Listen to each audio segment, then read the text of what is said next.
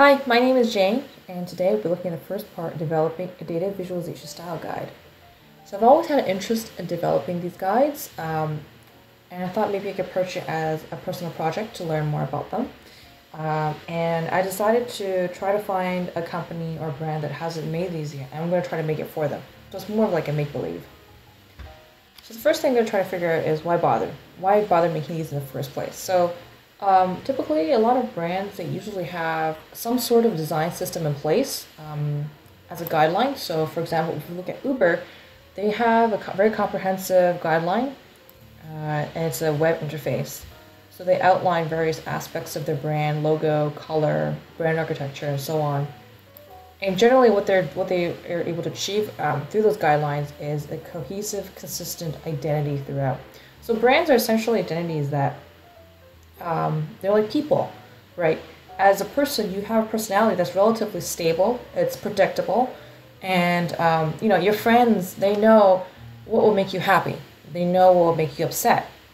And they know that because you're a predictable person, you have things about you, you have habits that's very consistent, doesn't change. Especially if we're looking at adulthood, our personality remains relatively stable, it doesn't change that much. And so same thing with brands. They're essentially just identities, and to have an identity, you have to have something that's consistent and coherent. But the challenge with brands that represent organizations is that so many people have access to that.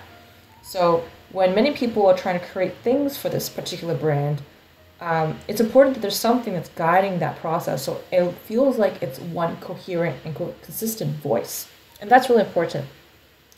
When it comes to data visualization, oftentimes there's a void for that, and a lot of times when we think about color, they're not made to be optimized to show data. Sometimes they're maybe optimized to show for aesthetics, or maybe to show certain aspects of a brand, but they don't take into consideration effectively communicating data.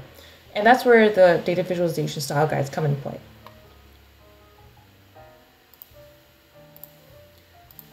And so when I was looking through brands to select, I had three key things that are important to me. So the first was that the brand itself value good design. So if I was going to make a data visualization style guide, a make-believe data visualization style guide for this brand, they had to value design. They had to understand why it was important to have it in the first place.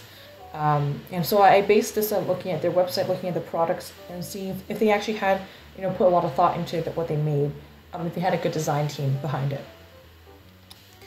The second aspect was they had a detailed branding guidelines. So this is important for me because data visualization style guides, they don't exist separately as separate entities. They're usually embedded within an overarching branding guideline, and that's a lot more broad. So it was important to me that this exists already, so I could use that to guide what I was making and to make sure that it was integrating nicely into what was already existing. And finally, it was important to have existing applications of data visualization because this is a personal project. I wouldn't know how they're using the data unless I saw them actually, make something to displaying it. And so it's important that there are things that are available publicly that I can see and understand how they apply data visualization. So I looked through many more brands in this, but this is just a short form of what I did look at. And these are all the brands that I started off thinking, okay, they all value design. They understand it, and they understand the value of good design. Of these 8 brands, only 2 had a branding guideline that was comprehensive enough for internal use, Uber and Slack. And Slack was the only one that I could find data visualization applications. I couldn't find anything for Uber. So for Slack, I found reports, I found a dashboard, I found blog posts. So I found things where they apply data visualization. I could actually have some idea of how they actually use it.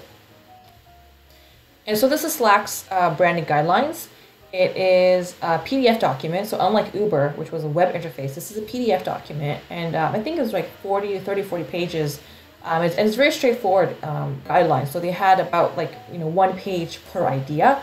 For example, here they have logo, color use.